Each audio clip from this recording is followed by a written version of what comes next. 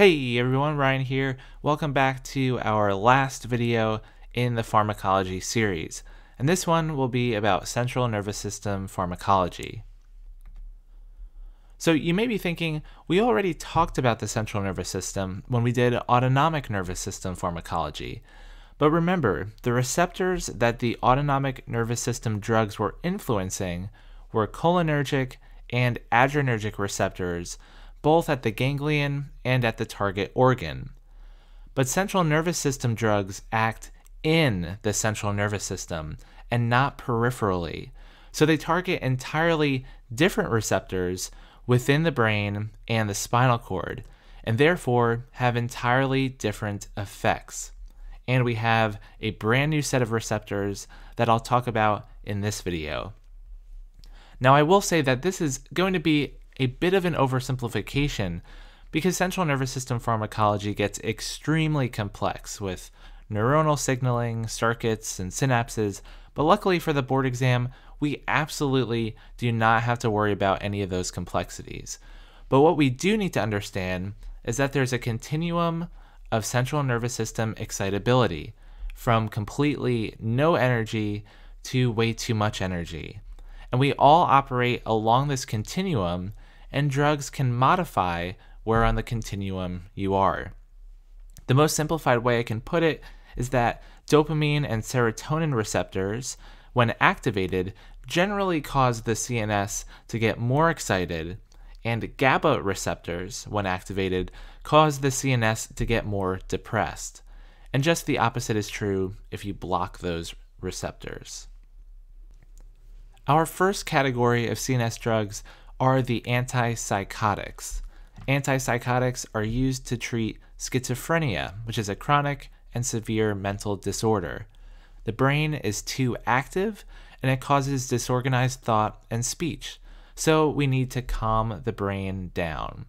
Now, the receptors we're concerned with are dopamine and serotonin receptors. Serotonin, also sometimes known by its chemical name 5-hydroxytryptamine, or 5-HT.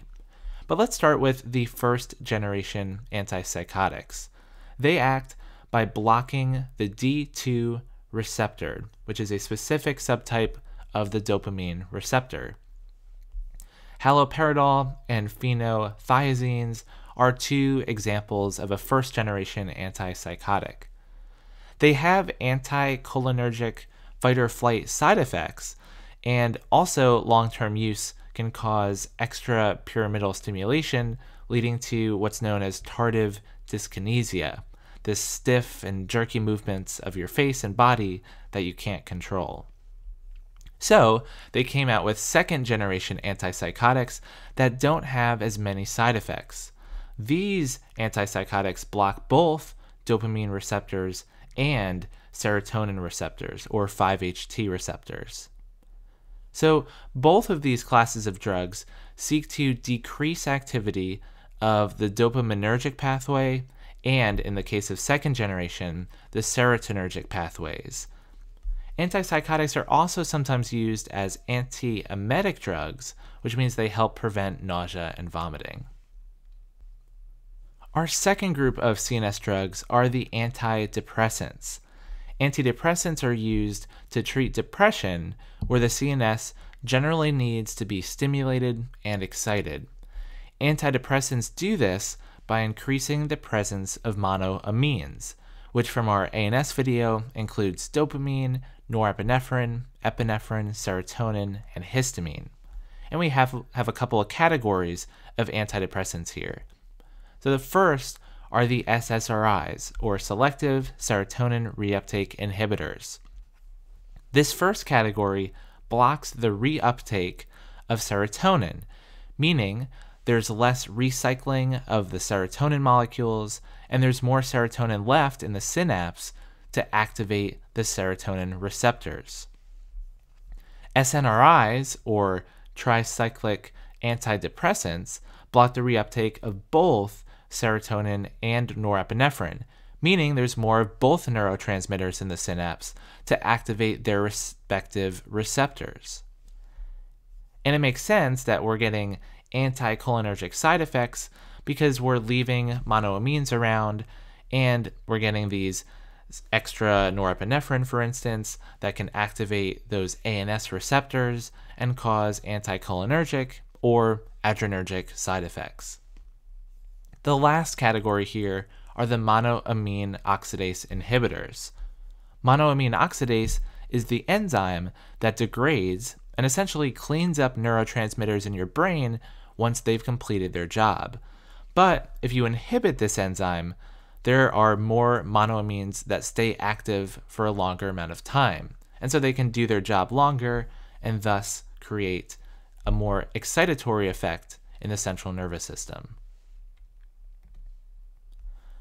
And lastly, we have lithium, which is the drug of choice for manic depression or bipolar disorder. And this can come up as a simple recollection question on the board exam, where you just have to know that lithium is used for treating mania or manic depression. All right, our third group of CNS drugs are the anxiolytics or sedatives, and they include both benzodiazepines and barbiturates. So let's talk about each of these specifically. Benzodiazepines bind to sites on the GABA A receptor. So here we have benzodiazepines binding to a specific site on the GABA subtype A receptor. This increases the binding of the GABA neurotransmitter, which in turn activates this whole receptor and promotes the influx of chloride ions into the cell. So this ultimately inhibits and slows down the central nervous system. If you're curious, GABA stands for gamma aminobutyric acid. So benzodiazepines are the ideal drug for oral sedation in the dental clinic. They're safer, they have less addiction potential, a larger therapeutic index or window, and less respiratory depression as compared to their counterparts, barbiturates. One of the more commonly prescribed to relieve dental anxiety prior to an appointment is diazepam, the trade name Valium. Propylene glycol is commonly present in IV or intravascular benzodiazepines and intravenous benzodiazepines and serves to make them more soluble and stable, but they can also induce thrombophlebitis in large veins, which are these blood clots that cause pain and inflammation. Barbiturates have the same mechanism of action as benzodiazepines, but with more undesirable side effects. Barbiturates are specifically contraindicated in patients with intermittent porphyria, which is a blood-forming disease, because they enhance porphyrin synthesis and will aggravate the disease. Barbiturate overdose also causes respiratory depression. And thiopental is one of the specific barbiturates, and it has a quick onset and short duration of action, which is also undesirable because its effect ends as soon as it's redistributed out of the brain. So it has quick onset, short duration of action, and a shorter window in order to have its effect. Remember, benzodiazepines and barbiturates are sedatives and anxiolytics or anti-anxiety medications. They are not analgesics, so they provide no pain relief. And the last group of CNS drugs are the general anesthetics. These are used to induce a medically controlled coma for more in-depth surgeries. So the onset of general anesthesia is inversely proportional to the solubility of the anesthetic in your blood. In other words, these drugs are leaky and they leak out of your blood, and the more soluble they are, the more you'll need to reach a level in your brain that triggers effective anesthesia. So the more soluble the agent in blood, the more you'll need to reach critical tension in the brain.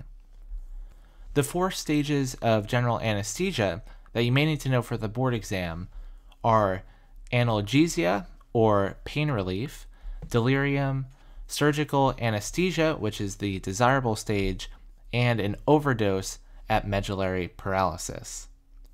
Halothane is an example of a general anesthetic, and it's associated with hepatotoxicity, which means it can be toxic to the liver.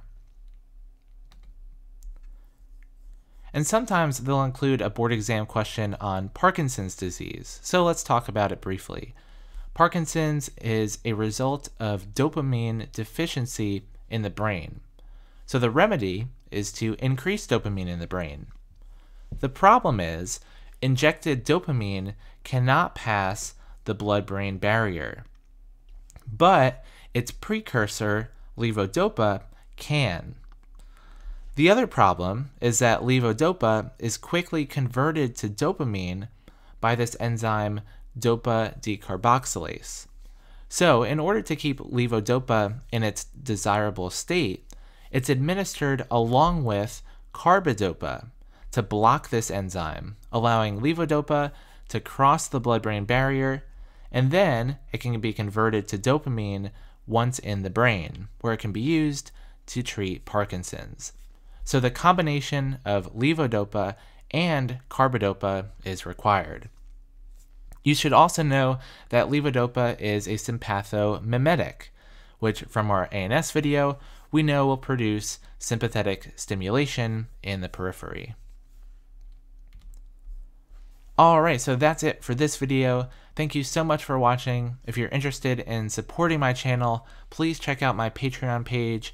A huge thank you to Michael Raja, Eins Lau, David Jaden, Yannet, and all of my patrons for their support. You can unlock extras like access to my video slides to take notes on, and practice questions for the board exam. So go check that out, the link is in the description. Thanks again for watching, I'll see you in the next video.